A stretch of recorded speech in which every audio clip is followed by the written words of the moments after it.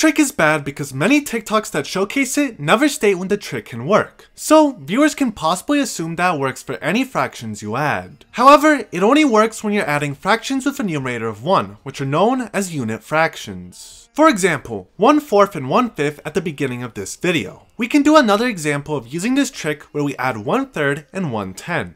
To get the numerator of the sum, we add the denominators of the fractions. 3 plus 10, which is 13. And to get the denominator of the sum, we multiply the denominators of the fractions. 3 times 10, which is 30, so the sum is 13 over 30. To show why this trick only works with unit fractions, let's add 1/3 and 1/10 normally with the butterfly method. First, we'll cross multiply, so 1 times 10 and 1 times 3, and then we add these products to get the numerator of the sum.